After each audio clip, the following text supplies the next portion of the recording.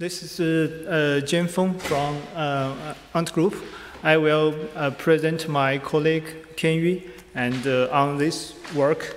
From the title, you can see that the work is mostly focused on the gVisor and the performance optimization. We will do some architectural refactor to make the performance better. And the Lalo here is work as a verb to minimize and speed up gVisor. So a little bit about the Ant Group. It's the company behind the Alipay. So our object to optimize today is the container runtimes. Mostly it's low-level container runtime comparing with the container D, that is a high-level container runtime. And for lower layer container runtime, we split into several categories. First one you may familiar with is the container, Linux containers, runc, maybe the most popular one. And there are some other kind writing in Rust or in C for different scenario. This container basically leverages the Linux kernel's C group namespace, such technology to do the isolation. But in essence, they share the host kernel to do the they cannot provide very clean isolation there. So some people are thinking like virtual machine is a great way to do the isolation. So there's a runtime named runv, and runv is makes the virtual machine like container. After that, people are thinking that we need to make it a little more like the container. So a lot of micro virtual machine runtime coming out, Kata, Firecracker, Cloud Hypervisor, etc. And there are other kind of container runtime which named sandboxing. The typical one is gVisor, and another one, Lambda, which is open sourced by IBM, is not very active now. And there's another one called container, which is written in Rust. And different container runtime provide different features. So what is gVisor? gVisor actually consists of three things. First one, syscall interception. We need to intercept all the syscalls from the application processes into this gVisor guest kernel. And there are three platforms to do that in the upstream gVisor, like ptrace, KVM, and this year a new platform named systrap is upstream. And after interception, gVisor will do some emulation of the Linux API to implement some of the syscalls for the applications. And they are mostly written in Golang. And then at the last part, gVisor will limit the syscalls into the host kernel for the security. So that is syscall restriction. In the philosophy of gVisor, it will use the locking pop, like some popular paths in the host kernel can be called from this path. So a little bit about the history of the gVisor. In 2018, Google open sourced gVisor with the concentrate on the small footprint and the quick startup time. And then Wang Xu shared some comments on the gVisor. Actually, he did a tech share on a quantitative comparison with Kata and gVisor. They have different advantages and disadvantages here. After that, some paper from academia has shown that, like this paper from Ethan, basically said that the performance of gVisor is really bad. And the other paper here basically says that the security of Firecracker and gVisor is not that satisfactory, because according to their experiment, this container runtime can invoke much more code execution in the host kernel. And after that, a startup company open sourced the Quark container, which is very similar to gVisor, but they rewrite the guest kernel using the Rust. So they trying to make that, trying to substitute the Golang language. And we treat that as more like the virtual machine, because they has clear barrier between the guest kernel and the hypervisor. So they even have a mechanism named Q-core to accelerate this communication. So we treat that a little bit more like virtual machine. So at that year, some architecture refactor in gVisor, like VFS2, the NISA-FS, is inside the gVisor. And in 2022, FaaS added the threat detection in the gVisor, so the security model is not only to protect the container escape, but to discover some abnormals inside the container. And then in the last year, Google Cloud Run actually introduced the second runtime besides the gVisor. They originally used the gVisor as the container runtime, but they adopt another micro virtual machine based container runtime. So this actually generates a lot of concerns from the community. Is gVisor still a workable way? So that is a question maybe most people want to figure out. And after that, actually this year we see a lot of active development in the gVisor. Some nice optimization there, the TCP/IP net stack, the DirectFS, the system trap, the platform, and the rootfs overlay. So feedback from both industry and academia actually are very pessimistic about this kind of technology. And actually we invest in this direction for more than 5 years. So today we are going to talk a little bit about this, why we still invest this. So both sandbox and the micro virtual machine provide stronger isolation comparing with the runc, the native container, but with security tags. They have different pros and cons. For sandbox, they have native resource elastic because they are processed to the host kernel. Every free memory page are returned back to the host kernel immediately. So that make it, and that also applies to the CPU. So this is very elastic. Another good thing for gVisor is it's easy to customize and full stack optimization. Actually, gVisor has about 160K line of code, including all of the themes. So we can do the optimization from the VDSO to guest kernel to container runtime, and we can do a lot of things. We treat that as a transformer, actually. It can change to a unikernel, and so we think the architecture is very flexible. But the disadvantage is very obvious. One is the performance, and the latter is the compatibility. I will go by the compatibility firstly. Everything trying to emulate Linux is not Linux. So actually, gVisor emulates about 270 syscalls, limited parameters, and Linux has totally 350 syscalls there. So the compatibility issue cannot be totally solved by this direction.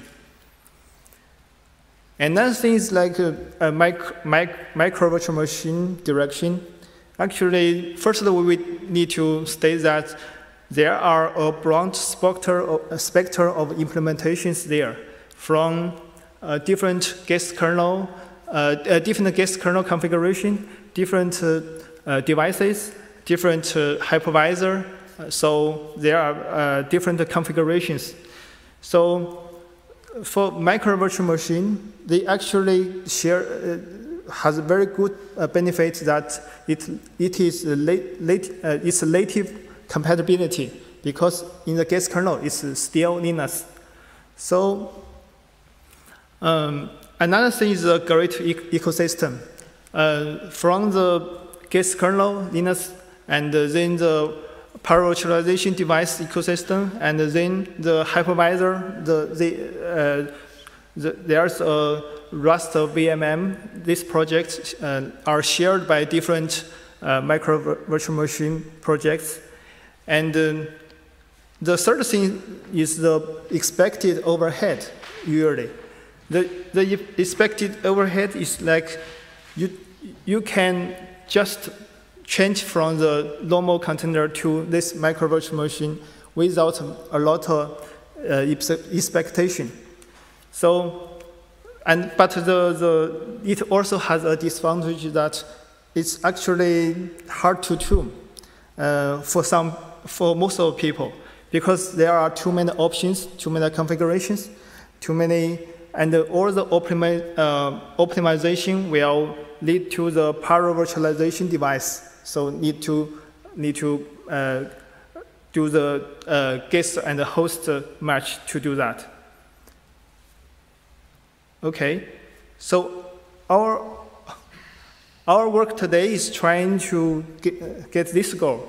Can we provide a better performance than normal container, that is runc? This is what we do in these years.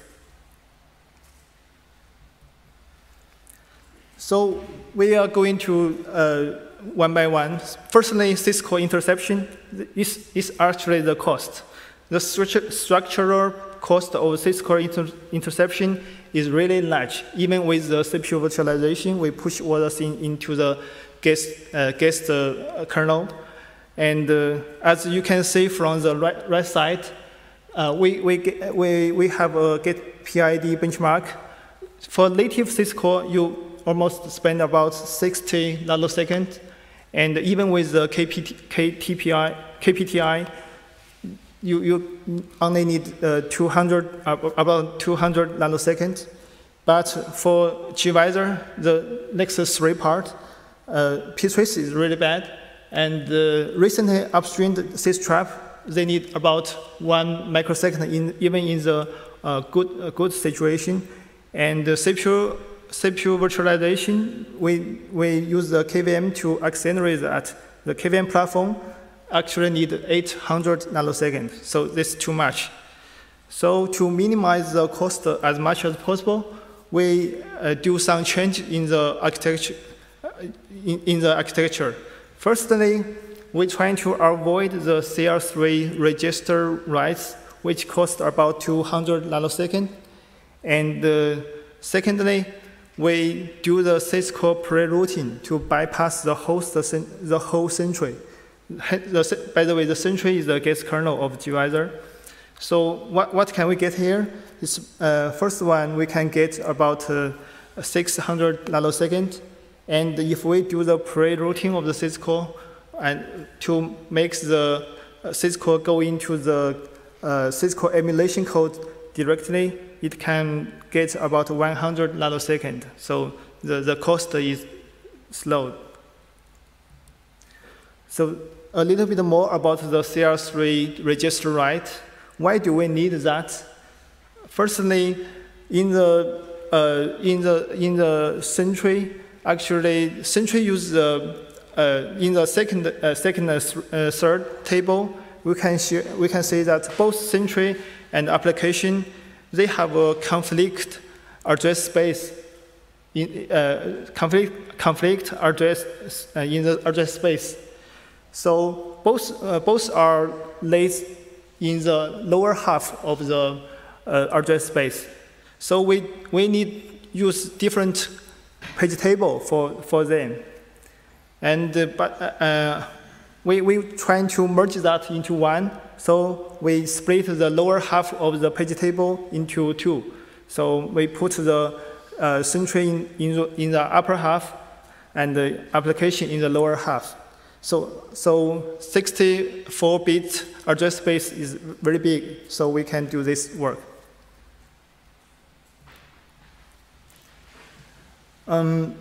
Even we use the virtualization to accelerate the syscall interception, but it can slow down the sandbox syscall. Which is sandbox syscall? Sandbox syscall is the syscall need to the guest kernel calls into the host kernel. So that is slowed down. So on the right side, there's a number there. For CPU virtualization, like KVM platform, we need about 6 microseconds to do that. Even this path is not that frequent, but still too heavy for us. So we introduced a platform named Nano Virtual Machine. It is based on the Doom, and it's much lighter than the KVM. Then the syscall path from the sandbox to host can be reduced by, we don't need the red PL in the original path. So it can be accelerated at the last one, about 400 nanosecond. 400 nanosecond. Okay, previous slides show how we reduce the cost of the syscall interception. It's still the cost. And then we need to do the syscall emulation. How can we do that in a much better, efficient way? So here we need to implement the syscalls, those hot paths in very efficient ways. The hot paths including the schedule, the networking, the logging. That is file IO write. So basically, we treat the Sentry as a syscall router. There are several paths in the Sentry. First one is the VDSO. The whole paths are not take the Sentry in the path. It's in the user space. And the second path is implemented in the Sentry. And the third and the fourth paths are very heavy. The third path, Sentry needs the help of the host kernel to do to finish the work. And the fourth path actually involves IPC to make it work. So to make it more efficient, firstly, we want to bypass the Sentry, if possible, by syscall pre-routing, as previously noted. And the second, we rewrite some components with C and Rust. So Go is not very efficient. Go is very efficient to coding, but it's not that efficient to execution. And third, we do the device pass-through to bypass the host kernel. So why Sentry needs the help of the host kernel to do that? Because there's no driver in the guest kernel in the Sentry. So it must leverage the host kernel driver to send a packet outside of the machine. So we do the device pass-through so that it does not necessary to involve the host kernel to finish your job. Then this path can help us to eliminate the third path. And the last one, we want to eliminate the gofer. We will go into some detail here. So why do we need a gofer in the first place? Gofer is to proxy I/O syscalls for security, but IPC is poor in performance side. And current multi-process model is too heavy for function as a service. We will see say that in later slides to say why we think multi-process is bad. And third, so in container, the rootfs and band mounts are the most challenging obstacle to avoid the gofer. So, sorry, to add one thing, gofer is to avoid the open syscall to directly call into the host kernel, because gVisor thinks open is too dangerous. So how do we do that? We want to want Sentry contained file system I/O for goferness. Firstly, we introduce the EROFS for rootfs for the snapshotter. And second, we use the raw file back to tmpfs as the upper layer. So this work is also coded by the gVisor project this first half year of this year. And we think that's not enough. Actually, we need some asynchronous I/O to make the direct reclaim as less as possible. Third, the direct file system with predominant mount point file descriptors to totally remove the gofer process. So this is a new architecture with previous statement. We still treat the Sentry as a syscall routine. Firstly, you can see the pink path. We have the syscall pre-routine to bypass the whole Sentry and go directly into the C implemented network and the storage part.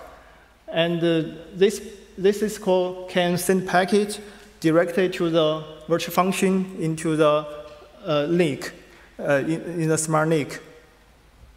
So the whole path does not involve any Sentry code or host kernel code. And the second one is the yellow one. The upper layer right will be implemented with the tmpfs, and in the host kernel there's a raw file to back up that. So this is very similar to the raw file in virtual machine scenario. And the third, the lower layer of the file are userspace, are EROFS, and intercepted by the userspace snapshot. And there are some other optimization there, like how do we make the I/O for logging better? Like we introduce something like buffer I/O, and we also do some optimization in the Go runtime, like the scheduling and the memory management. So here's some number we picked from our evaluation. There are four kinds of workloads. As you can see, they are all network intensive workloads actually. So a little bit biased this one. But indeed, we can provide a better performance throughput than the normal container. So if you're familiar with the some kernel bypass technology like DBK or RDMA, you can see there's like 10 times optimization, but this does not work like that way. It's only this kind of optimization here. Okay, my colleague Tianyu will introduce what's the security trade-off of this architecture change and some scenario, please. Hello, everyone. My name is Tianyu. Please allow me to introduce the trade-offs we have made in gVisor and the adoption of the gVisor in the production environment of Ant Group. First, let's take a look at the trade-offs we have made in gVisor.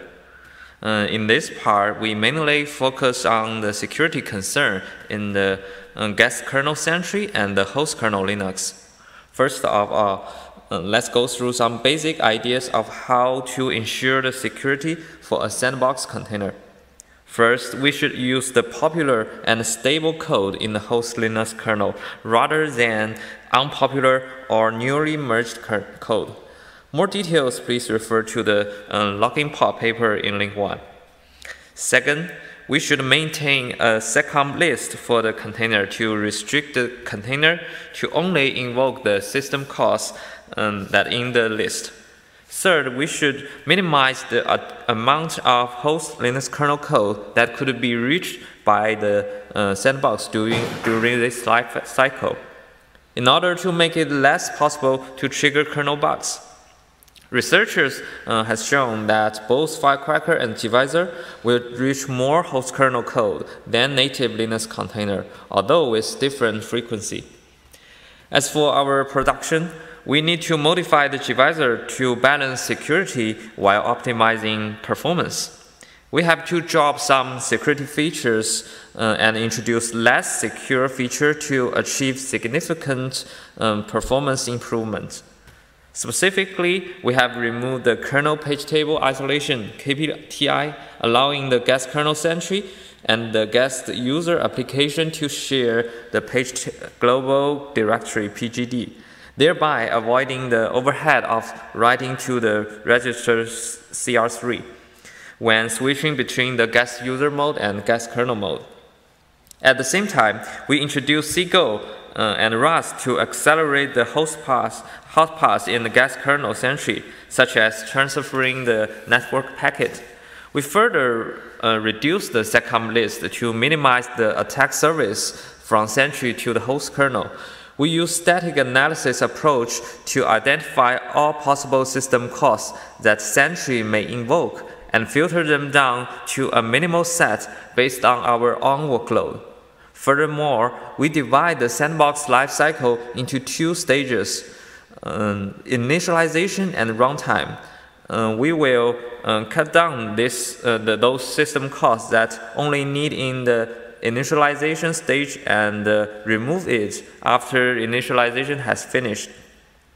We believe that gVisor still remains a good level of security after its changes, which relies on its multi-layer defense in-depth model.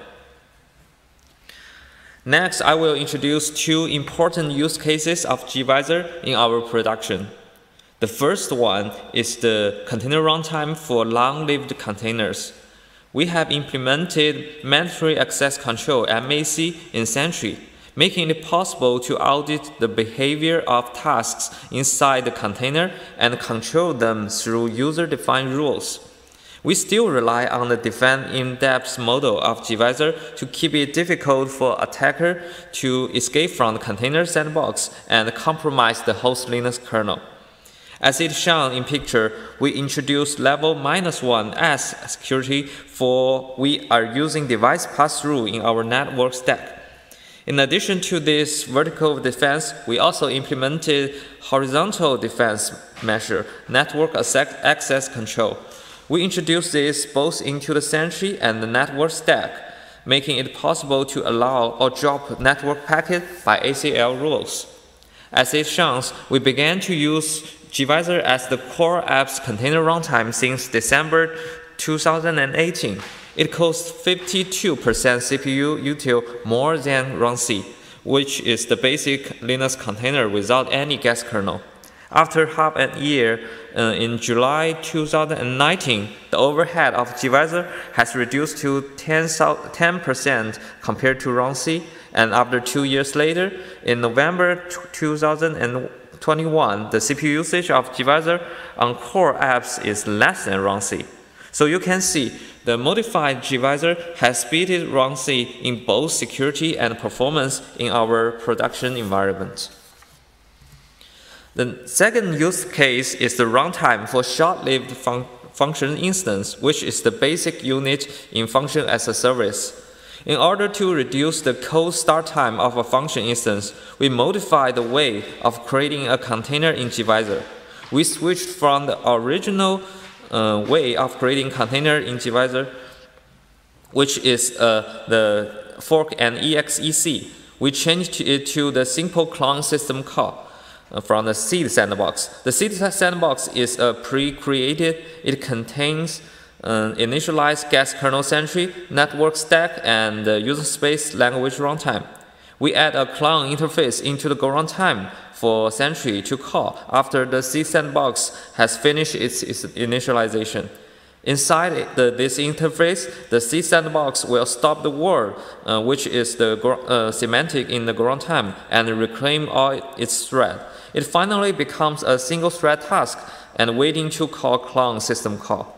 Each function instance creation request will cause this seed sandbox to invoke clone system call, and the new thread will recover to the multi-thread task and start the world to run the guest user applications.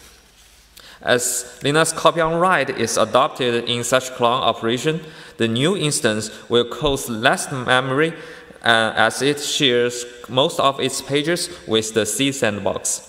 Thanks to this method, the modified gVisor outperforms existing industry-ready FaaS container runtime, such as upstream gVisor, Firecracker, and runc, both in code startup time and memory usage. We could create a ready-to-work function instance within 7 milliseconds and cost less than 1 megabyte. Now, please welcome my colleague Jianfeng to summarize this presentation. Okay. Thank you. So, some takeaway from this presentation. By architecture refactor, we actually think gVisor can provide much better performance than runc, but for some scenario. And gVisor can be used at scale for both long and short-lived workloads. And last, micro virtual machine and sandbox are complementary to provide stronger isolation. So the mentioned work above, we are trying to upstream to the gVisor project. So thank you.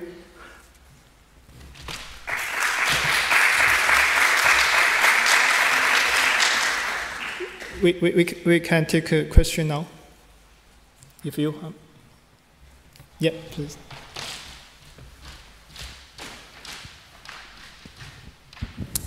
Hello. Yeah, thank you for the presentation. Those 7 milliseconds that show up there refer to the call, the start, or is it in warm up? By the mean of code start, it's actually like it's ready to work, right? So we think the initialization are already finished after the start. It can get the request immediately. Mm-hmm. Okay. Yeah. Thank you.